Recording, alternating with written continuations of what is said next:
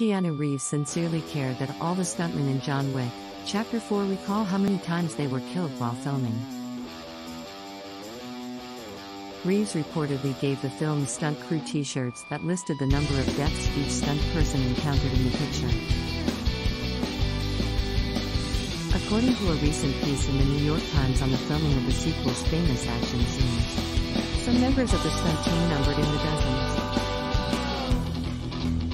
How come one stunt guy is used for so many death scenes? This is due to the fact that the stunt team of 35 members were utilized in more than one scenario.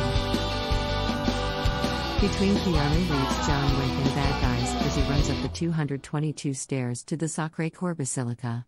This is just in the movie, not for real. We should appreciate the hard work of these men.